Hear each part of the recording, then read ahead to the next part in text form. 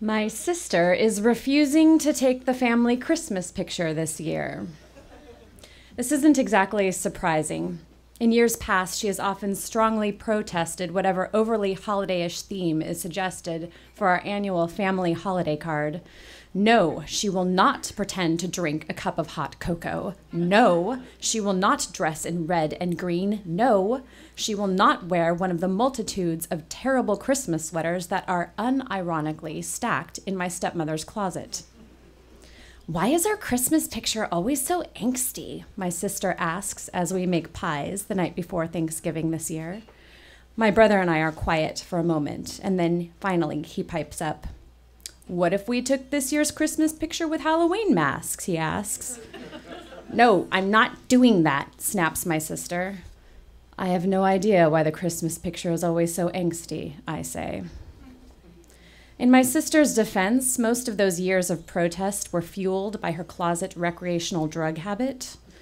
During her college years, conversations between her and my stepmother would end in a blaze of screaming arguments punctuated by the sound of a car peeling out of the driveway.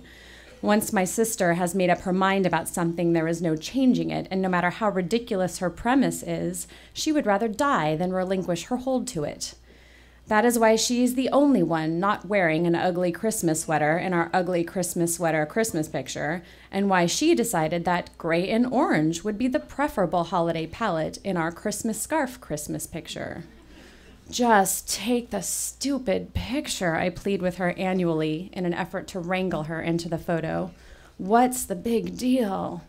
Eventually, unwillingly, she succumbs. A Christmas miracle. My sister, the tattoo-sleeved, tongue-pierced rebel child who now has a lucrative career performing veterinary surgery and regularly makes pumpkin pie from scratch. She simultaneously has it all together and the potential to go postal at any moment. One second, she is your closest confidant. The next, she is storming out of the house.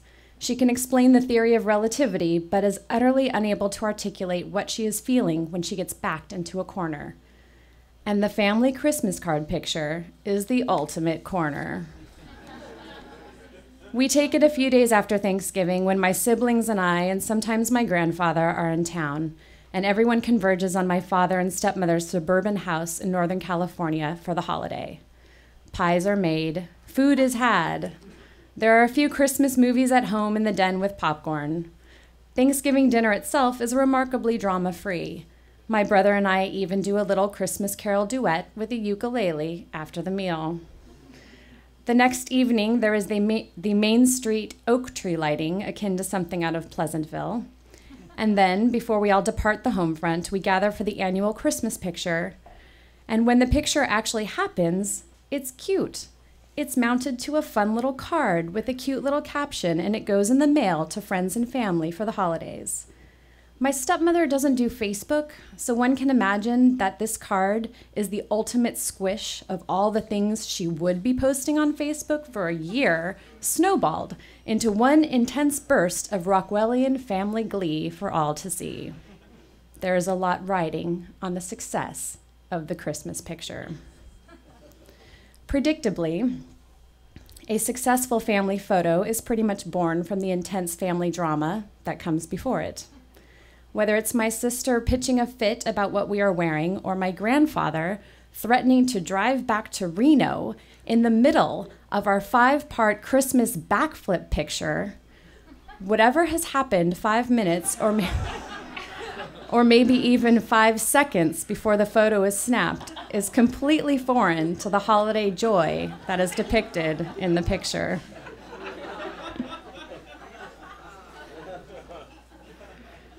For instance, this year, my alcoholic father, after 6 months of sobriety, decided to start drinking again. The night before the picture taking, my brother, stepmother, and I attend the town tree lighting. My sister would rather die than attend the town tree lighting and stays the night with a friend. My dad doesn't join us either. Lots of walking is hard on him now. But as we reconvene at home after the lighting, it is apparent that my father has been partaking in some Christmas cheer in our absence. Immediately, visions of his last drinking-induced hospital stay 6 months earlier when he coded on the table rush into my head. In an act of great emotional maturity, I flee to my room. Behind me, I hear my stepmother prodding my father to follow, and moments later, he is at my door. "What's going on?" he says. "Have you been drinking?" I ask.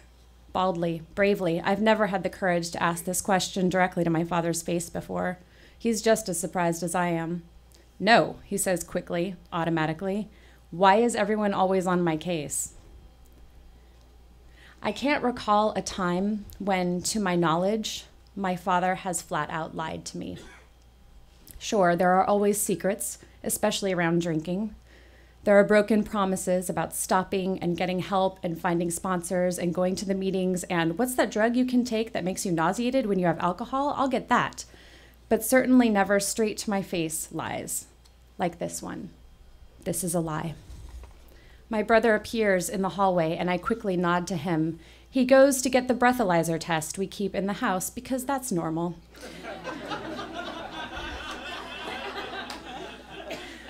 And my dad registers a blood alcohol content of 0.13. For him, that means 7 drinks. We send him to bed, make popcorn, and watch Miracle on 34th Street. This disconnect between the actual dynamics of the family and those portrayed in the Christmas picture has always bothered me. But growing up in the family of an alcoholic, it also seems logical to exert control over what we can. We can take a Christmas picture. When everything else is unraveling around us, that much we can do. The next morning, as picture time descends, I hear my sister arrive downstairs.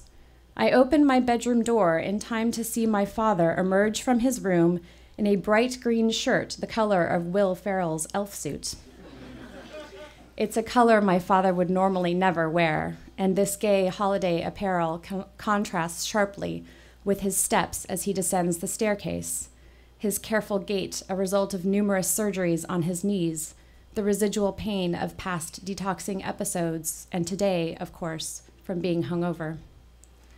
As I watch him, I suddenly realize something about my sister. She is not crazy. She is right.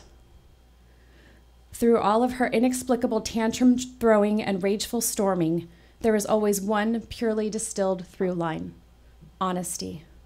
She doesn't filter herself or her reactions, extreme as they may be. And even though she may not be able to articulate why the Christmas picture angers her so, in this moment, I understand that it is because there is something inherently dishonest about spending our lives prioritizing the perfect family portrait that defines us once a year, instead of the messy human truth that defines us every day and is so desperately in need of our attention. My sister doesn't deal well with bullshit. And this, I think, as I watch my father force a holiday spring into his step at the bottom of the stairs, is fucking bullshit. I join my family downstairs, and when my stepmother suggests locations for the picture, I am quiet.